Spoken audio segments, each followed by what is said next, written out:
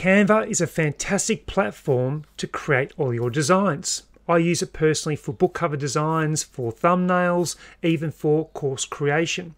So before we get into the tutorial, which I want to keep to 10 minutes, my name is Romney and I'm from The Life Graduate, and thank you very much for watching this channel. Now I'm going to go through the tutorial for Canva, and if you are interested in purchasing Canva and trialing it, if you haven't already got a Canva account, you can check out the link below.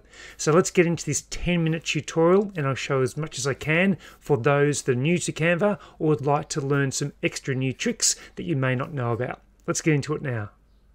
So to start with, you can sign up to Canva. If you already have an account, go to login or use the link below in the description and go to sign up. Once you're into Canva, you can do a few different things. You can search content for Canva. So if you wanted to do a book cover, then you can do book cover and it will come up with different book covers. You can, if you wanted to do a Instagram post, you can do a portrait, you can do the square, you can search the templates that are available. So what we're going to do, we're going to create a design just from scratch, and we can choose different ones here as well. Let's just go to, we might do a custom size. Let's do a 740. Actually, we'll do a 500 by 500. This will be nice and easy, but you can design whatever you want to. So you've got templates that you can utilize as well. You can change the name. So let's just do this as a YouTube tutorial. So naming it just up the top there. Then what we can do, we can go across and use any templates that we think could use the features that we wanted to, or you can just do it from scratch. So we might find that, let's have a look at one nice and quick. Let's just go to this one right here. So you can use these images if you want to. If you wanted to do elements, then this will give you the opportunity of choosing different elements that you might like to use. So if we were thinking about adding another light globe, so we might do light globe, and then that will bring up all the different options here. Now you'll see the little crown. If you don't have a pro subscription, then you can't use these images here. If we did the filter, we can use either free or pro. So if you're just using the free version, it might be worth clicking the free. The pro version is just here as well. And there's different pricing structures for that, but you can apply the filters if that's what you wanted to do.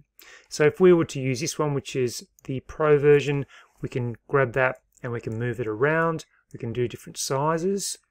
If we wanted to bring this image and take it back behind the circle, you can right click and send to back, and that will take it to the back for you.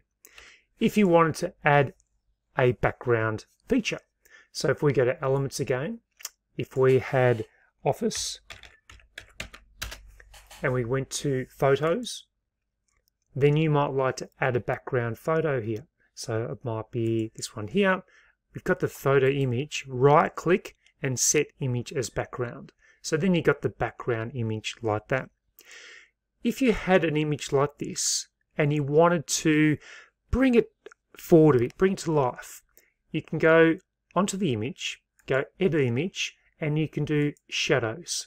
Now you can bring it page lift and see how it brings a shadow around that item for you.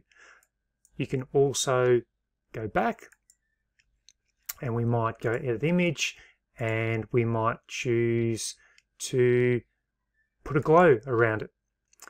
Now with the glow, you click on the little filters here and you can change that. You might want to have this as a white color, and then you can add the transparency. We might change that to, well, let's go to a yellow, and we can change the transparency on that as well. And you can also change the size. So that might be something you might like to do, and then you click apply. Now if we had another background picture, if we had, let's just have a look down here. If we had I'm looking for an individual picture, even this one here. So if we had this picture here and we wanted to get rid of the background, we go Edit Image and we can go Remove Background. This is only again for Pro subscribers. And you click on that, and then this will remove any background and just leave you with the key features. And you can do an edit on that if you wanted to as well. You can see how that's just left the cup. You can expand them if you wanted to. You can restore. So if you click restore, you can bring a part of the desk back if you wanted to. So if I was just to do that and we go done, then you can see how that brings that back like that as well. Now, if you wanted to move the whole image, so if you didn't want to just move, if you wanted to move this whole image down a little bit, and you're thinking, I've got to move each individual component down, what you do, you go up a little bit higher, click on your right button, and drag it across, and then you can drag the whole image around at the one time. You can even make it smaller or bigger too. So that's another feature that I didn't realize you could do for a little while. Now you can also add a page. So you might want to add another page. Let's go for this image right here, and we can either expand it to the side like this, or we can reduce it down like that. We can also set the image as the background if that's what we wanted to do, and we might want to add a title. So we go down to text and we can choose any of these if they were suitable to us, or we can find something and use it ourselves. So we might have this one right here, and again you can move this around, you can have it right there. If you wanted to center it, you can click it into position. If it was about here and you wanted to have it centered, you go to position and you can center it right like that. And we can lower it, we can make it bigger. The other thing is, see how it's currently grouped? We can ungroup it, which means that you can move them around, and so therefore they suddenly ungroup. But if you wanted to regroup them, you can do that as well. Now if you wanted to change the kind of writing you do, you can click here and you can choose different kinds of writing that you might like to use. So it might be this one right here, and you can stretch it and move it into place just like this.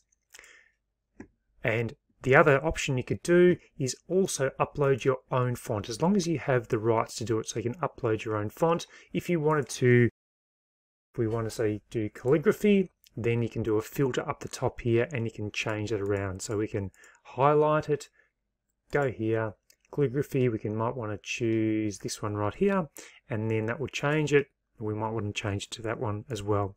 Now if you wanted to do a different view, if you had these two pages, you might have a third page. So if we go elements and we might add this picture just here, let's set that as background. If you wanted to look at all of them together, you can do that, and you can move them around as well. So you can drop them into different positions. You could delete it if you wanted to. You can duplicate them if you wanted to. You can add another page, delete the page. Then when you want to go back, click on the grid view and that will take you back as well. Now the other thing you can do are uploads. So let's go down to a spare page. We go add page. If you want to upload, you can just upload files if you wanted to, and you can record. That could be another way you can do presentations. So we're doing just a blank document at the moment, but you can do recording. So you can do videos and audio. You can do the search for that. And if we had this image right here, we could have it like that. We can center it, see it clicks into place. You can also crop it, and you can also animate it if you wanted to. You can flip it, so you can flip horizontally and flip back again. And you've got all the different styles too. So if we wanted a different background, we could do the background and we could change that to a blue if we wanted to. So what I'd recommend is going through and having a look at these. So you can do graphics, you can do all, right in the top there. Uploads, you can upload your own files. Text, you can choose the different types of text. You can do a search for a text, and you can also find your own text as well. You can also add different backgrounds. You can even add a QR code. That would be if you had text and you wanted to add a QR code, so you just put the URL in, and that would, so if we did this, lifegraduate.com, then we go create QR code, and then that QR code would take straight to the website of my website. So you can do that as well. So that's just a few quick features that I wanted to show you in 10 minutes. There's quite a few things obviously you can do on Canva. You can also add different apps if you want to add those as well. So you can do marker pens. You can do marker pens. You can change those around. There are plenty of different options you can choose by adding logos. You can go down to more, and you can integrate different apps into that as well. You can add, for example, draw characters. You can even integrate it into Facebook or Instagram, whatever that might be for you. So I hope this tutorial, be it quick, has been beneficial for you, and I do hope that you get to use Canva however you want to, because it's a great platform, whether you use the free version or the paid subscription, which I'm on the Pro plan. It just gives you so many more beneficial features, and the functionality is fantastic. So I hope you enjoyed that tutorial. Remember, if you are interested in purchasing Canva, then just check out the link below and you can participate in the free trial. Until my next video, thank you, and I'll see you then.